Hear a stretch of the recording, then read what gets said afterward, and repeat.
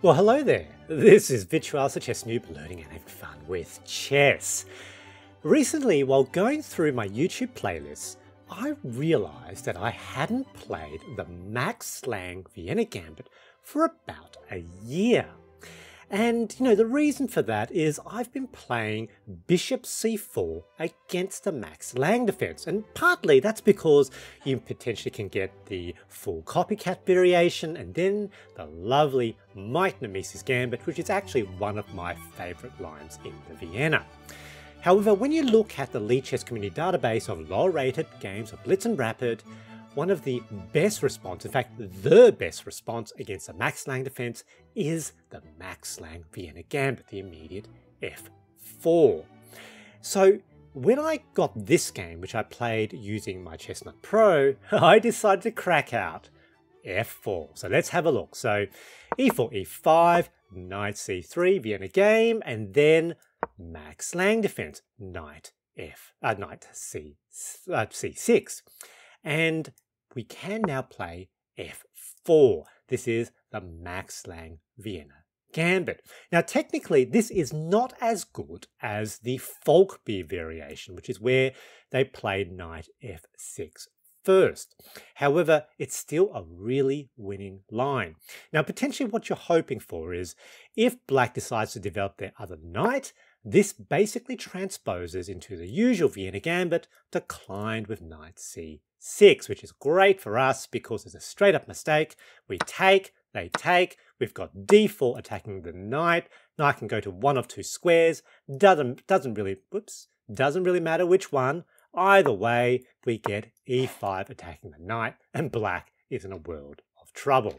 So in this game, however, they played the appropriate move, which is the best move, which is also the most common move, which is to accept the gambit. Black should accept the gambit, it's minus 0.5, but as we will see, after developing the other knight, black is potentially in some trouble. Now here, Stockfish actually suggests that d4 is a completely fine alternative. And the evaluation is roughly the same. I don't recommend it because after d4, you're going to have to face queen to h4 with check. Pretty much you're going to have to potentially bong cloud your king right away. It's really tricky and black has the initiative. So I recommend the knight. And the idea here is that after that, the most common move by black is g5. The thing is, we've got full control of the center. We've moved their pawn to the side, and black actually has some trouble, taking advantage of their ostensible material advantage. In this game, black decided to play d6 first, opening up that diagonal. And here we've got d4. We've got control of the center. We've got more development. Black now decides to play g5, defending that pawn against our bishop. And here we've got a very thematic move in the Max Lange Vienna Gambit, which is the immediate h4, asking the question, why is their pawn on g5? If they take, that doesn't work because we capture back. Doesn't matter if the queen is there because it's now defended by our rook. Most commonly, in fact, it's their best move, they're going to push g4. And you notice that potentially the kingside pawns are really, really advanced. Now, Stockfish reckons that knight retreating back to g1 is best. Otherwise, and we've got basically equality. However, I don't agree that that's the best move. You play this to push the knight to g5. And this thematic move is what we see in the Hamp-Algaya Gambit. Basically, we're attacking the pawn on f7. Now, black may well find, as what they did in this game, that they've got h6, attacking the knight, and the knight appears to be trapped. It's technically trapped, but it doesn't matter. We were going to now sacrifice the knight, basically a gambit. We're going to sacrifice the knight and take f7.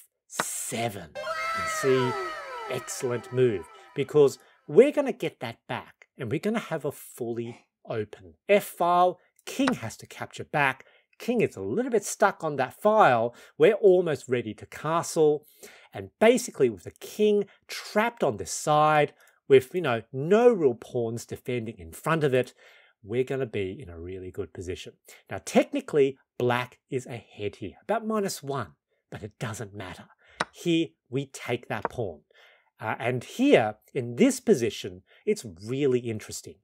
The best move for black is either king to g7. What's that about? Or potentially rook to h7.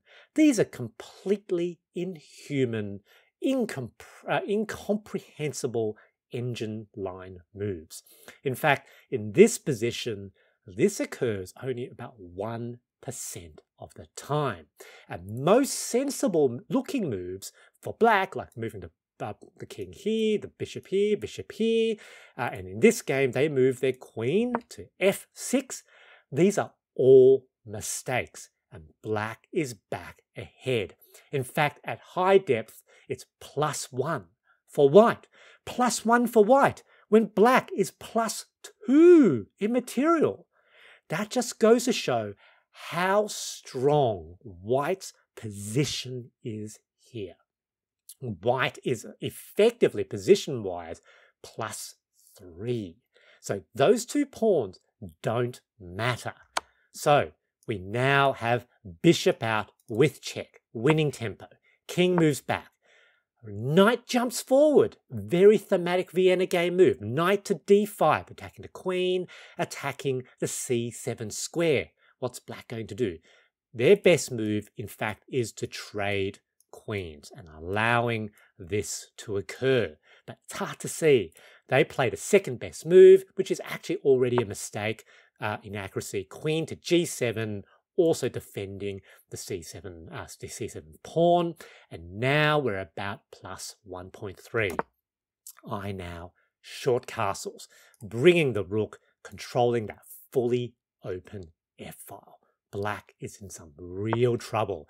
They try to develop their bishop. Now remember, the king can't castle, and that's a mistake. Because here we now potentially could have just straight up taken. That's what Stockfish recommends. They take back and we trade bishops. Now in the game, I wasn't I didn't have the gumption to do that. So I decided to be a little bit more solid maybe. Play c3. You can see Stockfish wasn't afraid. They take. I thought that's probably what they were going to do. And that's fine for me because I get to take back, win some tempo again. Their knight moves back. You can see they actually had to undevelop their knight to potentially not be as bad. Here it's +4.7, +5, where the opponent is +2 in material. This is such a problematic position for black. I'm fully developed. I control the center. Look at black's pieces. None of it's developed, all cramped. And now let's see what happens. I now move my, let's get rid of that, move my queen, pinning the knight to the king. They've got no mobility. And here, after thinking, they'd move their king to d7. I think what they were thinking is there's a check. They want to potentially unpin the knight, control the c6 square, but it doesn't work. It doesn't work, even with all that, because I still have check. They try to block, a blunder. And in fact, at high depth, there's a mating net. A mate in 21 moves. Can you believe it? Basically, I now have queen forward with check, infiltrating. King basically now moves potentially to the wrong square, but there's a mating net anyway. Now there's a mate potentially in 5 moves. I now take. What is black going to do?